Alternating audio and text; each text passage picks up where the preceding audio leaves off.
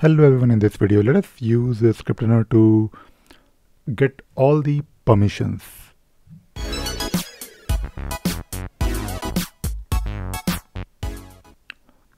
Now today I wanted to do something different, and I thought I'll probably talk about permissions in Jira, because when you start using Jira, especially the administration part, you will eventually reach a point where you will have to manage the permissions, and using ScriptRunner or using the APIs in Jira, you can definitely do that. But I want to keep things very simple in this video. I want to basically get the list of all the permissions.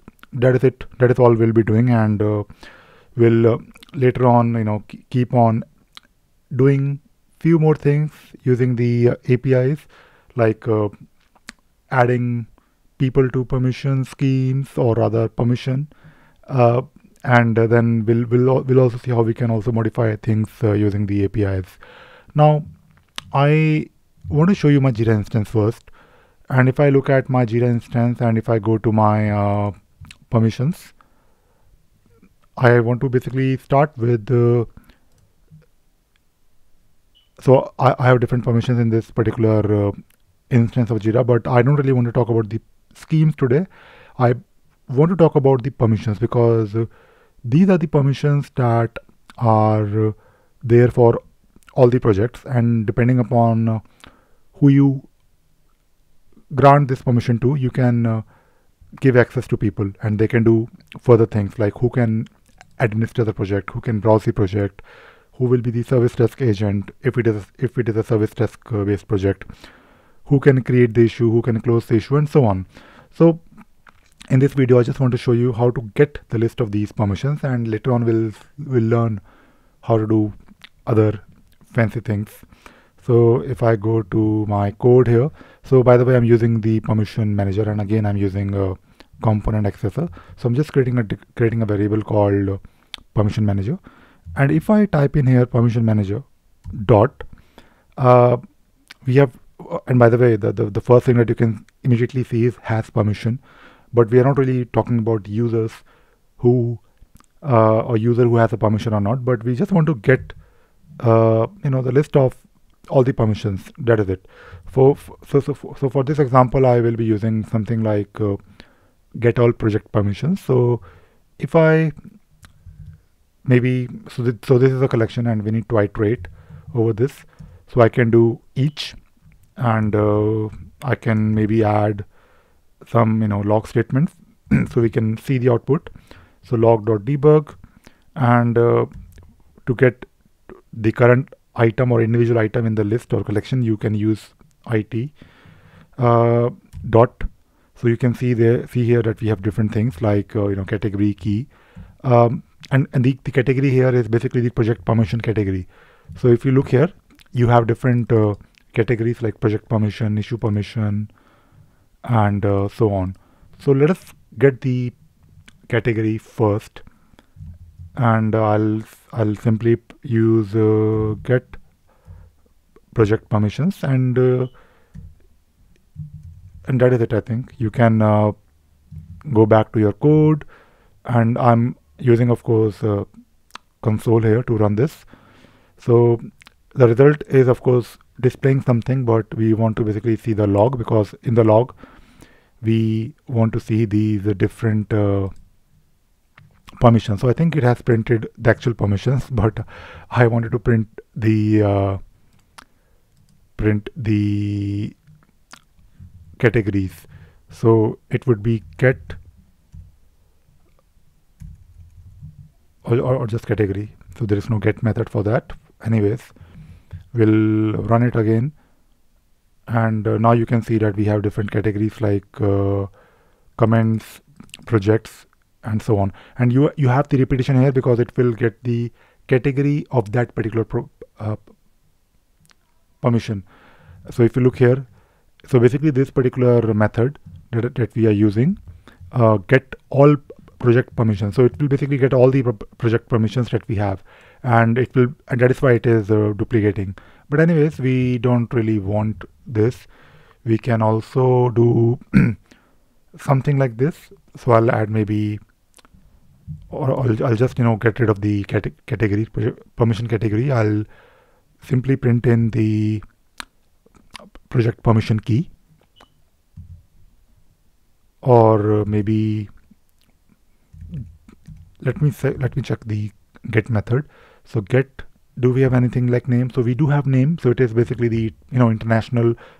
So in Jira you can also do translation, and that is why you have this get name I18N key. So when you have the option to translate, it will give you the translated version. Hopefully, I think that is how it works.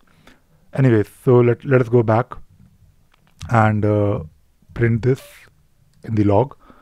So you can see all the permissions here, like comment, issues, and so on. And in case you want to count, you can count. So let me quickly. And by the way, for example, permissions like browse project. So you can see that there is something called browse. Permissions like assignable user. So there is a permission for that, and so on. And you can also do few other things. Maybe you want to print. I'll just add a comma so that we have some separation. So IT dot. So we can also print the key, but I was looking at the. So we have the category here. Yeah, we can use the category. This is fine.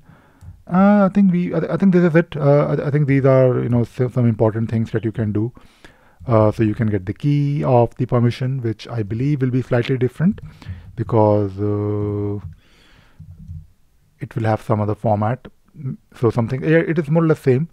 Add underscore comment, administer project. So it is more clear, I believe, as compared to the actual translated, what is it, name key. And what else you can do here? You can always check with the permission manager. So when you type in permission manager dot get, I'm just trying to see. I mean, of course, you have different things here like get projects, where you can pass the permission ID and the application user, and I believe it will give you the projects where this user has access or has that particular permission. So we'll take a look at those things later on. I just wanted to see what all I can do here with the permission manager, what all things I can get immediately.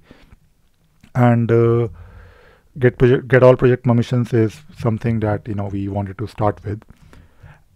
And I think this is a good start because when you are working with the permissions, of course, the way permissions work in Jira is using the permission scheme. So when you have these permission schemes defined, where you have these different permissions, if you change a permission here, the scheme applicable will give that particular permission or remove that particular permission from all the projects. So right now this default permission scheme is applicable on just one project called task management, but it can be 3 projects. So if you give let us say a browse project permission here to any logged in user, so those logged in users will be able to see those 3 projects, and so on. So the way permissions work in Jira is not really, they don't really work alone. We have to also consider the schemes and the association of schemes to different projects. So we will continue exploring this further.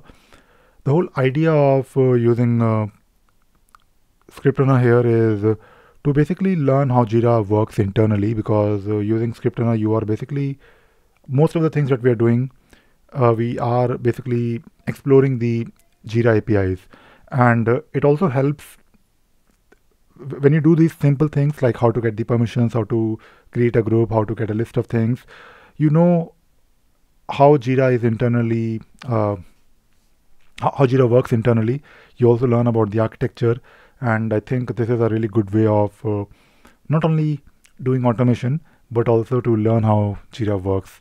So this is all I wanted to share in this video. I hope you enjoyed watching this video and you learned something new today. Thank you very much.